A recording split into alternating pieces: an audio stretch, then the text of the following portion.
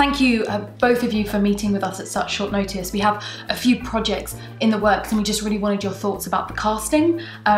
Okay, so here's the first one. It's a romance, a musical. It's about a struggling actress, unappreciated by the industry, even though she's got lots of talent, and she falls in love with this passionate jazz musician who loves the history and the craft of the music and wants to open his own jazz club. Okay, well, obviously what did you call them last time? A woman of color? A woman of color. They don't have any issues in Hollywood. They don't have any issues getting role. So I think realistically for the story, like a young white woman makes sense to me. Also, the jazz musician character, obviously jazz is a white people thing. And actually, we've already cast John Legend, and we can't have two black guys who are interested in jazz with opposing views of the art form they love. I mean, come on, it's just unrealistic. Oh, okay, how about this one? It's this drama about a cross-section of society, everyone from a mourning child, the Prime Minister. We see love in all of its forms, positive and negative. So big ensemble cast. I'm thinking, it feels like maybe we almost have too much diversity in the narrative. So I was thinking, what if we had like less diversity in the cast, right? So what if they were all white? Maybe we'll do one black guy, and we'll have like no gay couples, at least not that make the final cut of the film, am I right?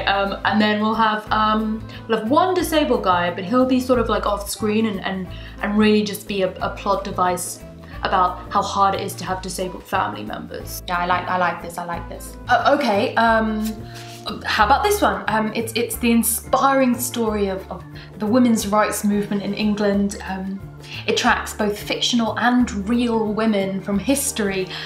It's got this inspiring message of women fighting for their rights. Okay, trick question. This one's easy, right? They're all white, right? That's historical. Oh, actually, there were a number of suffragettes who weren't white, including a literal princess. And they're all straight too, right? I mean, no, again, actual real-life iconic suffragettes were known to have had romantic relationships with other women. Great, so it's all agreed, yeah.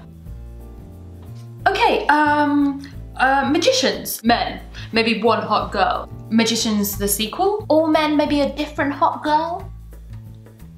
Really? Sweetheart, we're actually throwing you a bone here because all magicians are men in real life. Men are the magic ones. Women are only magic in stories, and then normally they're witches, and witches are evil, so really it's kind of a good thing that's not realistic. Okay then, how about this one? It's set in New York City, it's the height of the jazz age, the roaring 20s are going. It tracks the rise of a dictator that's in parallel to the rise of Hitler in Europe. I mean, we can probably compromise on this one, right? So like, we'll make some of the cast possibly Jewish, like we'll give them a Jewish sounding name, like is Goldstein a Jewish sounding name? We'll do that. And I mean, this is a kids movie, so we just need to make sure that it's not like explicit and obvious to the target audience. Oh, this is a kids movie. Oh, well, I was gonna suggest an openly gay character portrayed in a positive light, but I mean, we can't let kids see that, can we? Oh, no. And the last one. So it's a love story, straight and white, sometimes straight and black, probably not interracial, or Asian, no gays, or any of the other ones, you know, any of the other letters. Except maybe bi, but only if it's the girl, and only if it's sexy. Okay, you know what? I feel like even if I brought you a story about real life trans women of color, you'd still find a way of making it about a white male. I mean,